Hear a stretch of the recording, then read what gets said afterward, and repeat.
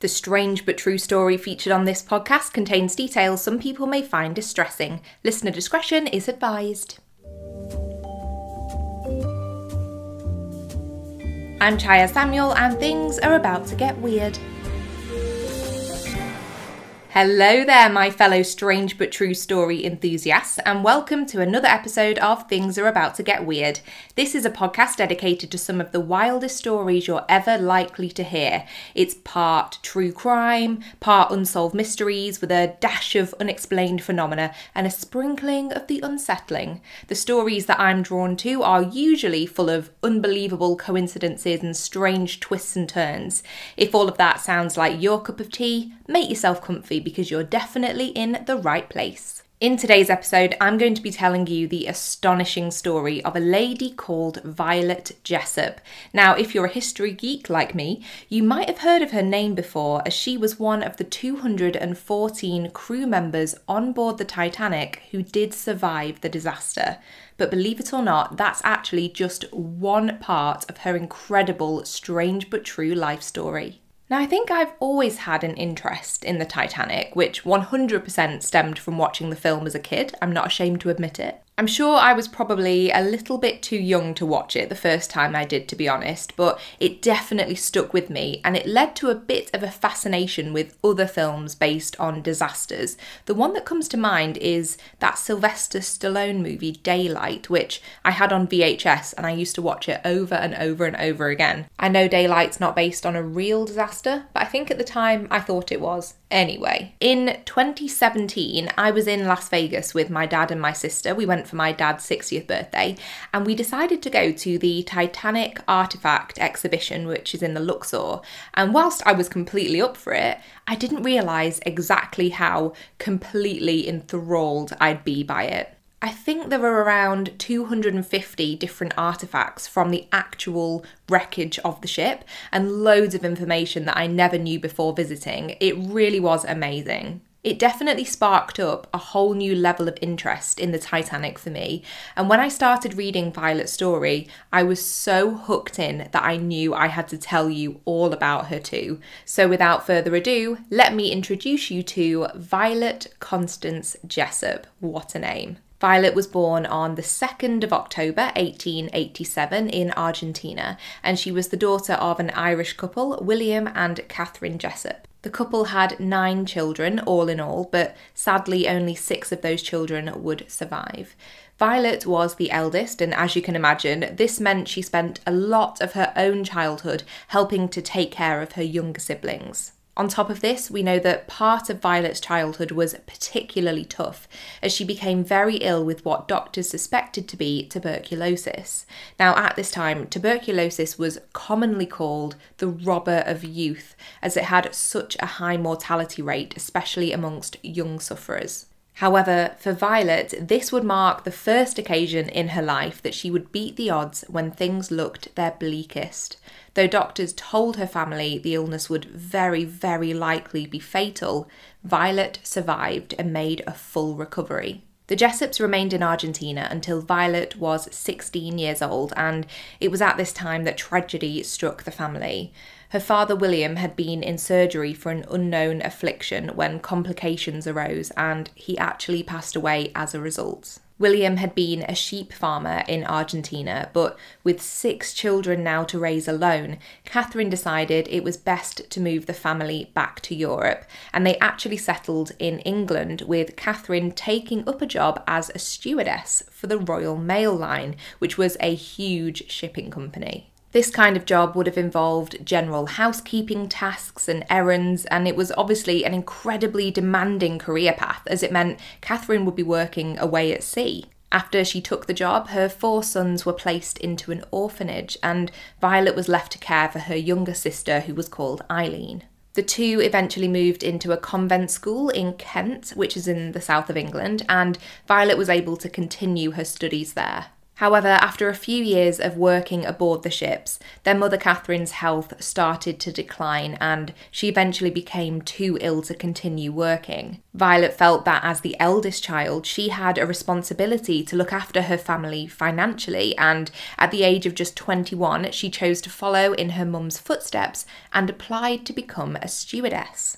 Now, in disappointing but not surprising 20th century style, she actually struggled to find work initially as her would-be employers were concerned that her good looks would, quote, cause problems with passengers and fellow crew members.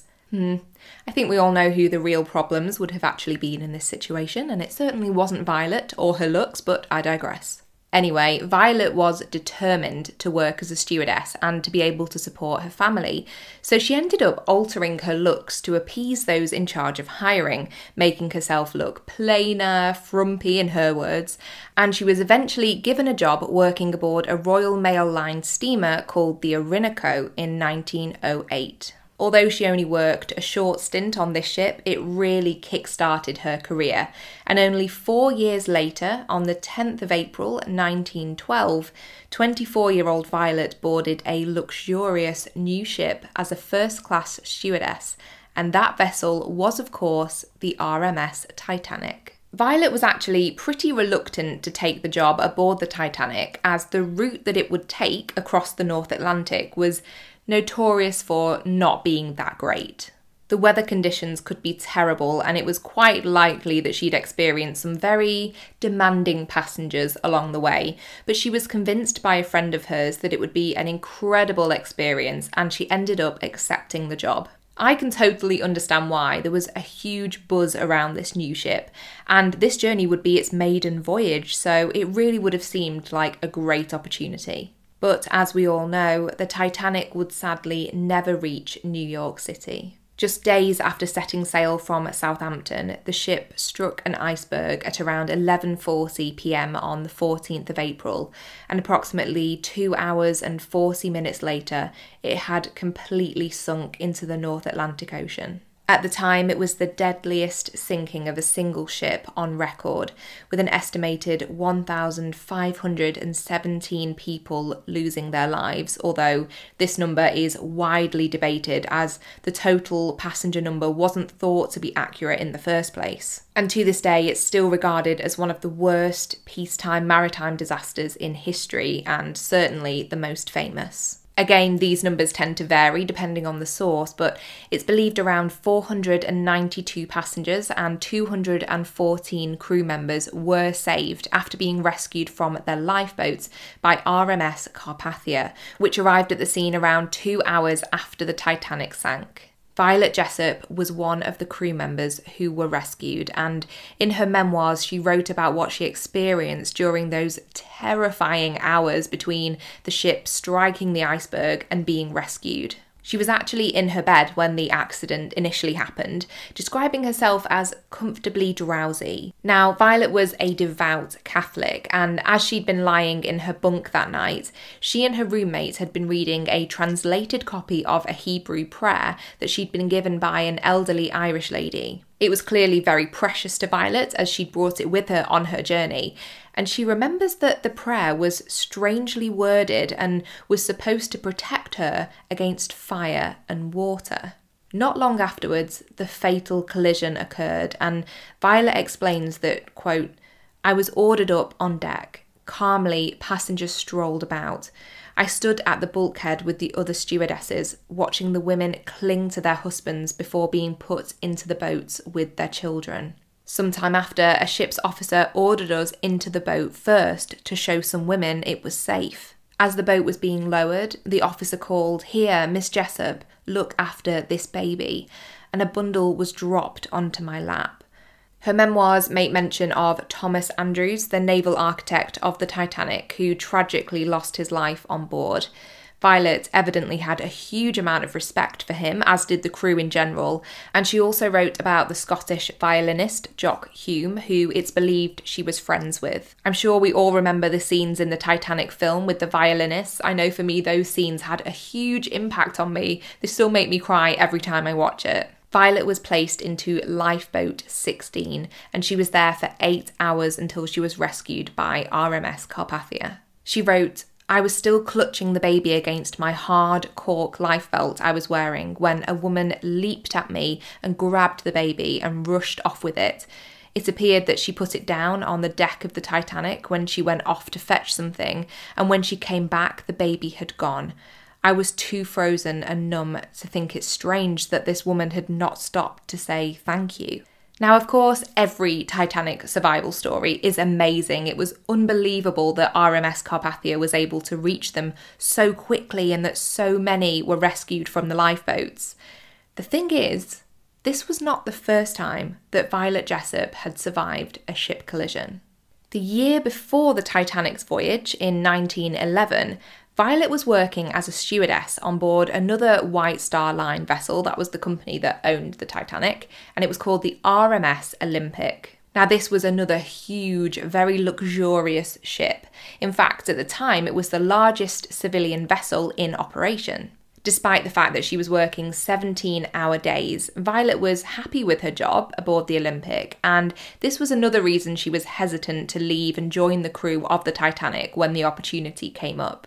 However, her time working on the Olympic had not been without major incident. After completing 3 voyages aboard the ship, which had taken passengers from Southampton to New York City, Violet was once again on board the Olympic when it set sail on its 5th voyage from Southampton on the 20th of September 1911. At the helm was Captain Edward Smith, and if you think you recognise his name, it's because he was also the captain of the Titanic. So, not long after setting off from Southampton on the 20th of September, the Olympic and another ship, HMS Hawke, were travelling parallel to one another through the Solent, which is a strait of water between the landmass of Great Britain and the Isle of Wight.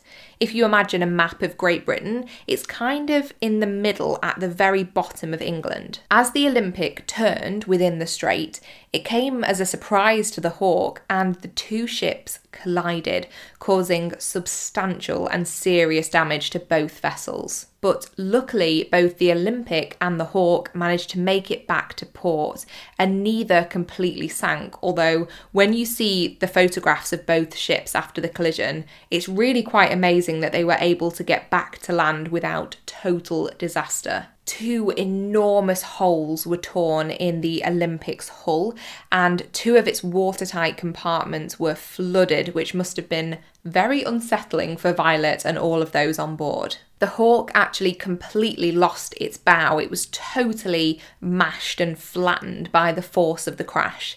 This part of the ship was specifically designed to ram and sink enemy ships. So the fact that this part is what hit the Olympic was very bad news, and this is why the damage was so severe. There was actually a trial to determine who or what was at fault in this incident, and it was eventually concluded that the Hawke was not responsible and that the huge amount of water that had been displaced by the Olympic as it made its way through the Solent created a kind of suction that drew the Hawke off course. Interestingly, the fact that the Olympic had been able to stay afloat after such a serious collision played a part in ships of this class gaining their reputation of being unsinkable, something we all remember was said about the Titanic, as both ships were owned and operated by the White Star Line. Fortunately, miraculously really, no one was killed or badly injured in the Olympic and Hawke incident, and Violet was able to safely disembark the ship once it reached port. Strangely, this incident would have a direct knock-on effect on the Titanic's maiden voyage. Because the Olympic required such involved and complex repairs, resources which were meant for the Titanic were reassigned to the Olympic to help get the ship back up and running again. This meant that the Titanic's departure date was moved to what we famously know to be the 10th of April 1912, when it was originally meant to be the 20th of March. It's just one of those strange butterfly effect type moments that makes you wonder whether all of the awful events that took place on the Titanic's fateful first journey might have played out differently if it had sailed on its original voyage date. I know it's completely impossible to say, of course, but It's really odd to think about. It's definitely the kind of thought that keeps me awake at night. Now, you'd think that after surviving not only the most famous ship sinking of all time, but a previous collision earlier in her career, that Violet could surely not be unfortunate enough to experience an incident of this kind ever again. But you'd be wrong. As I'm sure we all know, 1914 spelled the start of the First World War, and in addition to the hundreds of thousands of soldiers who fought in the British Army, there were around 90,000 people who volunteered for the British Red Cross. They were known as VADs, or Voluntary Aided Detachments, and our Violet was one of them. She volunteered to serve as a stewardess and also a nurse, according to some sources, for the British Red Cross, and by November 1916, she was serving aboard the HMHS Britannic. Bizarrely, this was yet another White Star Line ship. It was actually the younger sister ship of the Titanic and the Olympic, and it had been converted into a hospital ship after the war had broken out. Honestly, I have no idea how Violet didn't see this as a huge red flag, and I can only imagine that she was not at all superstitious, because regardless of her experiences with White Star Line ships, she chose to board the vessel and volunteer her services to help in the war effort. Tragically, on the morning of the 21st of November 1916, the Britannic was rocked by a deafening and, at the time, unexplained explosion while steaming at full speed through the Aegean Sea. The force of the explosion was felt very differently within different parts of the ship. For example, the doctors and nurses who were in the dining room at the time realised immediately that something very serious had happened and left for their posts. But others thought the ship had just hit a smaller boat and there was nothing to worry too much about. But the severity of the situation was soon evident to everyone. The watertight compartments of the ship rapidly began to fail and fill with water, and even though there had been new safety design measures introduced after the Titanic disaster to ensure the Britannic could have a better chance of staying afloat in an event like this, the damage was just too extensive. Whilst the Britannic could have continued to float with even 6 of these watertight compartments flooded, with it being a hospital ship, there were a large number of open portholes around the lower decks to help with ventilation, and whilst these shouldn't have technically been open, it didn't matter now, it was simply too late. Just 55 minutes after the explosion had taken place, the Britannic sank into the ocean, sadly killing 30 people on board. Violet Jessop, however, was not one of them. Before the ship sank, most of the 1,066 people on board had been able to escape in the Britannic's 35 lifeboats, although this was absolutely not a straightforward evacuation. When the crew had realised how rapidly the ship was sinking, they had started to deploy the lifeboats without first waiting for the order from the ship's captain, Charles Alfred Bartlett. This meant that the ship's engines were still running, as Captain Bartlett was trying everything to manoeuvre the vessel in an attempt to beach it on a nearby Greek island, but it didn't take long for him to realise it was just not going to work. He did stop the engines, but unfortunately not in time to prevent another horrific incident from taking place that morning. 2 lifeboats that were being lowered towards the water, full of passengers from the Britannic, were sucked into one of the boat's propellers and were completely obliterated by the huge turning machinery. It's just horrible. Violet was on board one of the lifeboats heading towards the propeller. In what I can only imagine was a matter of seconds, she made the unthinkable decision to jump from the lifeboat into the ocean below. In her memoir, Violet wrote about this experience, saying, "I leapt into the water but was sucked under the ship's keel, which struck my head. I escaped, but years later when I went to my doctor because of a lot of headaches, he discovered I had once sustained a fracture of the skull." She was such a badass, she didn't even realise she'd sustained a traumatic head injury, and miraculously she had once again survived the kind of maritime disaster a person would not want to experience once in a lifetime, let alone 3 times in 5 years. Violet wrote that she believed her thick auburn hair had helped to, I guess, cushion the blow from this head injury, which is just another fascinating little detail in her wild life story. Local fishermen, as well as several Royal Navy ships, rescued the survivors from their lifeboats, and it's reported that many Greek citizens attended the funerals of those whose bodies were recovered from the wreckage. If you're wondering what caused the explosion on the Britannic, this has been a question that many people have tried to answer over the years. A number of diving expeditions to the wreckage, which is still in the Aegean Sea, have been done, but sadly 2 divers have actually died during these missions. The first was Carl Spencer, who lost his life whilst filming the wreckage for the 3rd time for National Geographic in 2009. And the second was a technical diver named Tim Saville, who lost his life during a dive in 2019. The consensus is that the explosion was caused either by a torpedo or a sea mine, and the mine theory is the one that I've read the most. Violet actually wrote about the final seconds of the Britannic before it fully sunk, saying, "She dipped her head a little, then a little lower, and still lower. All the deck machinery fell into the sea like a child's toys. She then took a fearful plunge, her stern rearing hundreds of feet into the air until with a final roar she disappeared into the depths, the noise of her going resounding through the water with an undreamt of violence." Now, if you were Violet and had survived not 1, not 2, but 3 disasters aboard White Star Line ships, what would you have done next? I know that personally I would have never set foot off dry land ever again, and in particular I would never have stepped onto another White Star vessel as long as I lived, but our Violet was clearly made of much sterner stuff than myself. In 1920 she took another job aboard a White Star Line vessel, and which one, you may ask? The good old Olympic, which had since been repaired after its collision with the Hawke. Finally, in 1926, Violet decided to leave the White Star Line company for the Red Star Line before eventually ending up back where she started, working for the Royal Mail Line. She spent the rest of her career post-Britannic sinking, cruising around the world on a number of different ships, and although at one point in her late 30s Violet did marry, she described the union as brief and disastrous. She continued to work at sea until 1950 when she retired, moving to a 16th century thatched cottage in a place called Great Ashfield in the historic county of Sussex, which is in southeast England. But whilst Violet would thankfully never experience any further shipwrecks, that didn't mean she was entirely done with strange events cropping up in her life. Remember when I told you about Violet's escape from the sinking Titanic and how she was handed a baby before she got into lifeboat 16?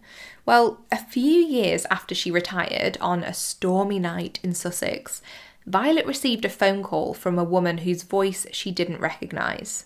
The woman asked her whether she was the crew member who had rescued a baby on the night the Titanic sank, and Violet confirmed that she was. The woman simply answered, "I was that baby," before hanging up the phone. Now, the records do show that there was a baby on board Lifeboat 16, a boy who was reunited with his mother after the passengers in the lifeboat had been rescued from the ocean. But could it be possible that in the utter chaos and confusion of that night, every single record kept wasn't totally accurate? It's something to think about for sure, especially considering that Lifeboat 16 is known to be one of the least well-documented rescue boats, and less is known about it than many of the others. Additionally, when Violet first spoke of this incident to her biographer, a man called John Maxtone Graham, he suggested it was just, local children playing a practical joke on her. But Violet's response to this was, "No, John, I had never told that story to anyone before I told you now." Now, as we know from Violet's account, once she'd been rescued from the lifeboat, we know that the woman had come up to her and snatched the baby very quickly, so the fact that Violet had never spoken to anyone about this aspect of her Titanic rescue experience before, combined with the way the baby was taken from her as soon as she was rescued, it feels to me that there's every chance that perhaps the child was a little girl and simply hadn't been recorded as a Lifeboat 16 survivor. Had it been common knowledge that Violet had carried a baby on the lifeboat, I probably wouldn't have given the idea a second thought, really. I'd probably have just assumed it was someone playing a prank on her. But considering she kept this information to herself for years and years, I think it could well have been the woman on the phone. Super, super strange, but very in keeping with Violet's life experiences. Violet was given the nickname of Miss Unsinkable, and she lived a quiet but fulfilled life looking after her garden and the flock of hens that she kept in her cottage filled with items that reminded her of her many years at sea. Violet passed away in 1971 at the age of 83, and she was one of the very few Titanic survivors who left behind memoirs, but thankfully, due to her writings, were able to know so much more about her amazing life story. Violet never had children, although her nieces said that she loved babies and kids, and by all accounts, she was incredibly selfless and a very helpful person who went above and beyond whenever she was called on, which I think is incredibly evident. I so wish that Violet had been one of the real people depicted in the Titanic movie. I could totally picture a subplot featuring her and her experiences. But although she wasn't directly featured, there was a minor character called Lucy in the film who, if you remember, she was the stewardess who runs into the shipbuilder, Thomas Andrews, in a corridor as the ship is sinking, and he tells her to put on her lifebelt to set an example to the other passengers. It's believed that Lucy was based on or inspired by both Violet and another stewardess who was called Lucy Snape. I think if another Titanic film is ever made, using Violet's memoirs to help create a character fully based on her would be amazing. Now, if you've got to this point and you're thinking, wow, Violet's story is a 1 in a million, what are the chances, would never be seen again kind of deal, allow me to take this episode one step weirder. Violet was not the only person to survive 3 different shipwrecks during this time period. In fact, she wasn't the only person to survive the wrecking of the Olympic, the Titanic, and the Britannic. Meet the unsinkable stoker, fireman Mr. Arthur John Priest. Arthur's life story is actually even wilder than Violet's in many ways, as he survived additional ship sinkings and collisions as he worked on several different vessels during World War I. These ships include the SS Alcantara, which was sunk by a German merchant cruiser on the 29th of February 1916, and the SS Donegal, which was sunk as a result of enemy attack in April 1917. However, unlike Violet, Arthur didn't write any memoirs, so far less is known about his life and experiences. I so wish I could do a whole episode on him, but there just isn't enough information. What we do know is that he was born on the 31st of August 1887 in Southampton, and was one of 12 children to be born to labourer Harry Priest and his wife Elizabeth Garner. Arthur married a lady named Annie Hampton in Birkenhead in 1915, and the couple had 3 sons named Arthur, George, and Frederick. It's believed that Arthur was able to board lifeboat 15 on the Titanic, and although he suffered an injured leg and some frostbite, he was rescued with the lifeboat's other passengers. Very interestingly, according to some sources, 2 of Arthur's sisters, Nellie and Emily, both lost their boyfriends in the Titanic sinking, which would make a lot of sense given their connections with Southampton, where the vessel set sail from. It's reported that Nellie's boyfriend was a man called Joseph Dawson, a 23-year-old Irish soldier who I believe signed on to work on the Titanic as a coal trimmer, which was a very physically demanding and I imagine not all that pleasant job. Sadly, he didn't survive the disaster, and if his name sounds familiar, J. Dawson, it could be because Leonardo DiCaprio's character in the Titanic film is called Jack Dawson. Apparently, James Cameron wrote the character without realising this link, but nevertheless, his gravesite in Halifax, Nova Scotia, became somewhat of a shrine for fans of the movie. Sorry, I know that was a little bit of a tangent, but I thought it was really interesting. Getting back to Arthur, sadly, he didn't live as long of a life as Violet after all of their ordeals at sea, and he actually passed away away at the age of just 49 on the 11th of February 1937 from pneumonia. He's buried in an unmarked grave in Hollybrook Cemetery in Southampton. I'm not sure why it's unmarked, and I felt really sad when I read that. It's absolutely incredible that Arthur was working aboard those same 3 ships as Violet, the Olympic, the Titanic, the Britannic. I wonder if they ever met. I wonder if they knew each other. I mean, there were so many people aboard the ships that I guess it's quite unlikely, but it still makes you wonder, because they were survivors of all 3, whether they did know each other. But I really did want to mention Arthur at the end of this episode, our Mr. Unsinkable, if you like, because it is often the way that without additional material like memoirs, history does tend to forget or overlook people. So here's to both Violet and Arthur's completely astonishing survival stories. Well, I hope you've enjoyed this rather historical episode of Things Are About to Get Weird. These real-life strange but true stories just really get me, especially when they're also amazing survival stories. I'm definitely one of those people who sits through every disaster movie or true crime podcast episode totally rooting for the people involved and the victims to survive against all odds. And the way that Violet spoke about her experiences was really incredible. Time to give a nod to the sources which helped with my research for this episode. We have encyclopediatitanica.org, britannica.com, an article from Irish Central, Violet's memoir, Titanic Survivor, a very old but very useful website called Titanic1912.com, as well as good old Wikipedia. Thank you so much to everyone who has sent in suggestions and ideas for future episode topics. I really appreciate it. There are loads of ways to get in touch, so you can email me at thingsgetweirdpodcast@gmail.com. We're on Instagram at thingsgetweirdpodcast, and the Twitter handle is @abouttogetweird. And there's also the Facebook page and the private discussion group as well. It's really fun over there. If you search Things Are About to Get Weird on Facebook, you'll find both of those. Just click the request to join button on the discussion group and I'll be sure to let you in. I honestly can't tell you how much your reviews and your ratings mean to me. So if you've enjoyed this episode, please do work your magic and leave me a rating and review on Apple Podcasts or Spotify or wherever you listen. It really does help so much, and every single rating or review really does make my day. Thanks again for listening, and until next time, take care of yourself and others and keep it weird, but the good kind of weird.